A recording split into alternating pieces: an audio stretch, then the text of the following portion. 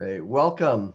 I'm Ted Ong with Prudent Investors Network, and I am an instructor in the Trustees Certification Program at Cal State Fullerton. We have with us Mike Andrulis, who is one of the graduates of the program, and just wanted to welcome you, Mike, and invite you to take a little bit of time to share your background and how you found out about the Cal State Fullerton program and what it's meant to you. Sure. So thank you, Ted. It's an honor to be here. It's great to see you again. I thoroughly enjoyed our class together, where you co-taught it with bringing on your mentee, Jeremy, into the program, who seems like he's doing a great job. I am a principal at a new consulting firm, Andrulis and Company. I've been working in a professional nonprofit fundraising for more than 22 years, and wanted to extend my services into what I felt was a tangential area of fiduciary service as trustees and conservator. Why did I choose Cal State Fullerton for my fiduciary program? Simply put, it's reputation. I like to do my homework before engaging in anything I do. So I attended a few meetings of fiduciary groups and met privately with two professional fiduciaries locally in Los Angeles County. And everyone I spoke to recommended the professional fiduciary management program for trustees and conservatives at Cal State Fullerton. For me, it was a glowing endorsement. And as I guess there was a newer program started up by UC Riverside, I believe, everyone still pointed back to Cal State Fullerton as the premier program. Being new to fiduciary studies, I found that all the courses were very interesting and very memorable to me. I felt the course material was complete and informative, and the faculty were very current and engaging. And the interaction via Zoom with my classmates and instructor made it far more interesting. I was thankful to have Joe Etienne for standards and also for trust administration. And, the word on the street was that the management of the investment portfolio was quite a challenging or difficult course. So thankfully you, Professor Ong, and your co-instructor, Jeremy Lau, made this course manageable, interesting, and relevant. And I have to agree that your recommendation to stay on top of the coursework from day one was the most invaluable piece of advice for this course, as well as for the courses in the other courses in the certificate program. And I do have to admit, almost shamefully, that I had originally signed up for the course a few quarters earlier, and unfortunately fell behind due to work and life events. And I had to, I spoke with you via email, and I had to withdraw because I felt I'd missed way too much material and may not be able to catch up. So, Mike, students come from varied backgrounds, especially those that are considering becoming fiduciaries. We have some that come from care management backgrounds, paralegal, accounting, investing, real estate, many different life experiences. Can you share a little bit of your life experience prior to taking the course and how you feel students would handle the coursework depending on the different experiences they've had in life? Sure, happy to. So my background came from the financial services. Right out of college, I was an assistant foreign currency trader on the Commodities Corporation desk in Princeton, New Jersey. And then when the fund manager was relocating out to Orange County, they cut back on the desk, and it was kind of that, last in, first out scenario. And so I got laid off from the desk, and then immediately took a job with Merrill Lynch in their kind of marketing administration home offices in Princeton, Plainsboro, New Jersey. Well, after working with them and working, directly with the top retail brokers in the nation, I too decided to become licensed. So I got my Series 7 and 63 as well as life insurance licenses, and then went into production myself, first with Merrill Lynch and then with Dean Witter. And I got out of that because I felt that there was a big push for selling products versus managing one's client's assets. And I was really trying to take a CFP approach, a certified financial planner approach, to my business and really managing their assets and working closely with their accountants and their attorneys for their goals. So during the stock market sell-off of 94, where I was doing a lot of hand-holding because I brought a lot of CD money out of the banks into the markets and the mutual funds, I wasn't making a living. So I decided to get out of the business rather than sacrifice what I felt were my principles to my goals to my clients. And then did a short stint in mortgage banking. And then in 98, went into fundraising for higher education and healthcare. So I have that financial services background, but I think everybody comes to the table with a different background, whether it's some nurses come to the table, whether it's some attorneys come to the table, whether it's some accountants come into the program. We each have different skill sets, and each of those different skill sets, I think, are important to working as a fiduciary with your client, whether you're working with the trustees or the conservatees. And on a personal note, back in the mid to late 90s, I started caring for my grandmother in our home with my mother. So I had a personal interaction with her and having to really kind of take over her financial affairs, take over her health affairs. So I think all of that brought to me a certain strength, but everyone comes to the program with a strength. And then through the coursework and through your instruction and the instruction of the other instructors, we make up that deficit. So, so you had pretty broad experience, actually. You had some care management, some financial. So you had seen you'd seen what it took to be a fiduciary because you were actually helping in that role. So which courses were more difficult for you and which were more meaningful for you? Sure. I think like when you start any kind of academic program, developing your bandwidth, opening up your toolbox so that tools can be installed and placed into there.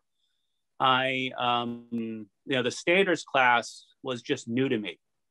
Even though it kind of covers a broad area, it was just new to me. So I was trying to soak up all the information and look at it from an academic perspective and a coursework perspective. That gave me an awakening and awareness really to what the fiduciary does formally. One of my greatest awakenings or aha moments were in the conservators of protected persons and advanced healthcare directives, as I had very little experience professionally or individually in that area, and having aging parents, having taken care of a grandmother in my own home. This was quite relative to me personally. I do have to say, your coursework, the amount of the work that was involved probably was greater than most of the other courses. So strictly from a volume standpoint, it was challenging. But my professional background, as well as your good guidance, just to stay on top of the work and read ahead and get your coursework done right away, kept me honest for those periods in the class. Great. So if a person did not have investment background, how do you think they would fare in the class? I think with your and Jeremy's instruction, they would fare okay if they have kind of an interest and an aptitude in that area. If they don't have that aptitude, then they'll have to, sweat a little bit more probably and work a little harder than most. But I had to do that for the other classes. I had no I have no accounting background except for in my MBA program, and briefly for an economics background in my undergraduate. But I had to work hard in the other classes because I was deficit in those skill sets. Right. So I think every student in the program will have to work harder or a little less hard in each class, depending upon what their background is. So if someone comes from a nursing background, they'll have a much easier time in that, forgetting the name of the class, the advanced care directive class. Right. I'm sorry, you were saying something. Not all students end up becoming professional fiduciaries. Many of them are acting as family fiduciaries, or they're just testing the waters to see whether or not this would be a compatible career change. Right. I guess the question I have is that if someone took the courses and ended up not being a fiduciary, do you think that it would have been valuable time, or would have been time that they might not have felt was productive? I think if you're don't have the intention of becoming a professional fiduciary and you are doing it for personal or family reasons, naturally, I think it's time well spent, because then it gives you the toolbox, the understanding, the experience, the forms to manage your family and take care of your family. And that investment for that purpose is from a personal perspective, is probably almost more valuable than taking care of clients, even though as a fiduciary, you have a professional responsibility to take care of your clients. So I think it's a very valuable, whether you want to become a professional fiduciary or whether you're doing it for personal or family reasons. That's an excellent point, because all of us have to deal with the issues of aging. All of us will deal with the issues that actually fiduciaries are just dealing with people's lives, maybe a little bit more complex, because they're coming into situations where there's diminished capacity or other extenuating circumstances. But the role of a fiduciary is basically they have to be a jack of all trades. I was at lunch with a fiduciary at a conference, and she was sharing with the table that we were sitting at how so many of her friends are just amazed at all the things that she knows. How to clean out a septic tank, how to replace a roof, what to do if you need to get skilled nursing, all the issues of estate planning, and all complicated medical treatments for all different variety of illnesses. And as she was reflecting on it, she commented that she realized that she had probably lived 20 lives because of working with her clients. She had experienced so many different things that she would not have experienced. And she was like a surrogate, experiencing them for her clients in many instances. And she said her life was much richer for it, not only from the experiences, but from personal information that she gained that has helped her throughout her life, so that instead of being a novice as she's gone into all these different areas of, considering retirement or having to deal with personal health issues, that she's been prepared and has been able to use her professional expertise for her own personal benefit. So I think that agrees with what you're sharing, that regardless of whether or not they become professional fiduciaries, the program offers very valuable information for any individual. Many of the students in our classes have indicated that they wish they had learned these things 20 years ago when they were first investing, because it would have impacted the way they invested. So, I think that's good information you're sharing. So how is go ahead.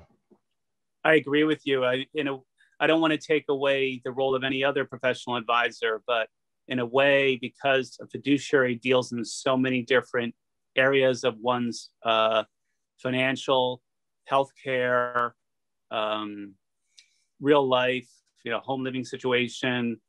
It's almost like they're almost like a quarterback. Right. They may not be the expert in every area, but they know how to solve them. And one thing I learned, even though I was a Series 7 license, Series 63 life and health license, I've been out of the business a long time, but I now know, as a result of your course, the difference between dealing with a financial advisor whose responsibility is to their firm officially, as I was when I was working for Dean Witter Reynolds, or whether you're dealing with someone like yourself and Jeremy and other financial advisors who act in a fiduciary capacity with their clients, and your first responsibility is to them. Excellent. So how has the fiduciary program improved your career? Sure. So I am only starting my career as a fiduciary. I'm scheduling the exam this summer. My timeline got set back due to the COVID-19 pandemic and work, and me starting my own consulting career. This fiduciary program at Cal State Fullerton has really given me additional career options that were not available to me beforehand. As I shared, a former financial advisor with Dean Reynolds in the early to mid 90s, I worked with accountants and estate planning advisors who were most likely working with conservatees or trustees or beneficiaries. It really wasn't until I moved from New Jersey to Los Angeles and I was involved in the Estate Planning Council here in Los Angeles. And as a former employer, I became aware of fiduciaries with their importance to this web or network of financial advisors and their clients who are trustees, beneficiaries, or conservatees. So as I was working full-time and taking one class per quarter or trimester, I needed to pace myself through both the trustee and conservator classes. And for me, simply learning about what a fiduciary did or does in the standards and practice class gave me an awakening and awareness of what the fiduciary does. Each of the subsequent classes added to my toolbox or portfolio of skill sets. And I feel it's well prepared me to become a professional fiduciary and add that to my fundraising consulting that I hope to continue. And it's given me, through this vast network of alumni from the Cal State Fullerton program, has given me a network for me to reach out to people and to either possibly join their firm or to talk with them about and learn from them, so that I'm not reinventing the wheel, to the do's and don'ts of starting my own practice. Excellent. What advice would you have for students that are considering the program? Sure.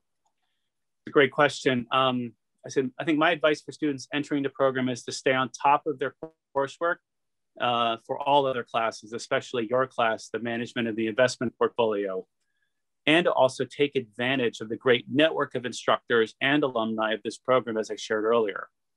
My other advice is for students who are considering a career or coursework in the fiduciary management is to enroll in this program at Cal State Fullerton. I feel it's thorough, proven, and I believe it will prepare you well for your state licensing exam and a future career, either as a professional fiduciary or to take care of your family or closest friends in their really time of need. Excellent. One of the things that students can participate in, which they may not be aware of, they can sign up as student members of the Professional Fiduciary Association of California, which is the professional organization for professional fiduciaries. And as student members, they can attend continuing education, conferences, rub shoulders with practicing fiduciaries, and participate in the listserv, pose questions, get to know more fiduciaries to find out what area of the fiduciary market they would like to focus on, because there are many areas of specialization. So taking the program, I think, is an excellent way to broaden your exposure as well as to increase your understanding of what a fiduciary does. So are there other aspects? Yeah. Oh, go ahead. Let me just add one thing about PFAC. I, in my course of doing my homework, in looking at enrolling in the program and becoming a fiduciary, I became aware of PFAC through their website, and I actually had attended a PFAC meeting in Long Beach, where I met. It was one of the group meetings I had attended.